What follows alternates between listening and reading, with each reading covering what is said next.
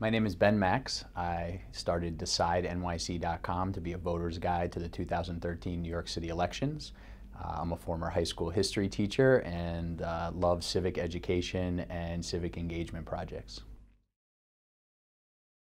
Well, I think the biggest accomplishment we've had with DecideNYC.com is to be a resource for anyone looking for any baseline information about this election cycle in New York City politics this year.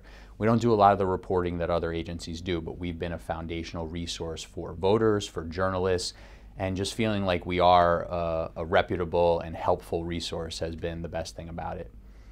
The best day on the job was probably early on when we first launched, and several New York City journalists said, wow, great resource, make sure you bookmark this, or they tweeted about it, and it felt good that what I'd actually been planning was already taking hold as a valuable resource.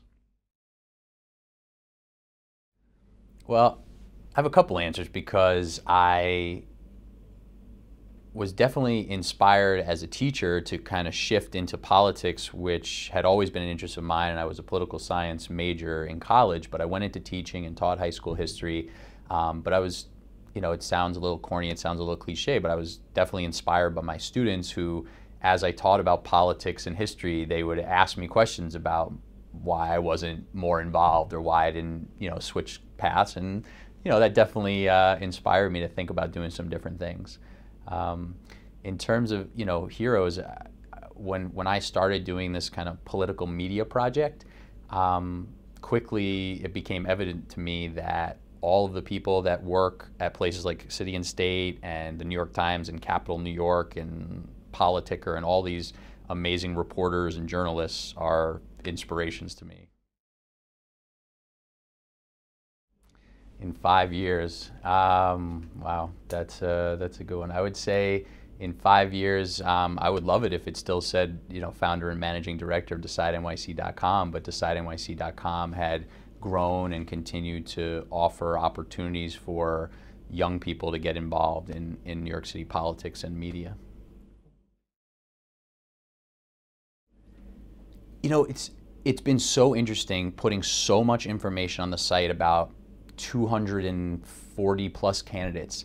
We have gotten many emails from candidates and campaigns, but it's mostly very friendly, very complimentary, and it's thanks for doing a great service. Could you please add this or that? And we always miss things. So, we get lots of emails from candidates and campaigns or from voters or volunteers or people who are aligned with candidates, but almost exclusively friendly and mostly just saying, hey, here's a policy point you missed, or can you add this endorsement, or things of that nature. I play a lot of basketball. I was a captain of the basketball team at Trinity College, and it's always been a big part of what I do recreationally, so that's one thing. And the other is the education background, which has become evident over time, but that's a huge focus for me, is caring about what's happening in education. And what I'd really like to do, if I'm not running DecideNYC.com or in conjunction, is work to improve civic education in our schools and inspire young people to be more interested in politics and more interested in government.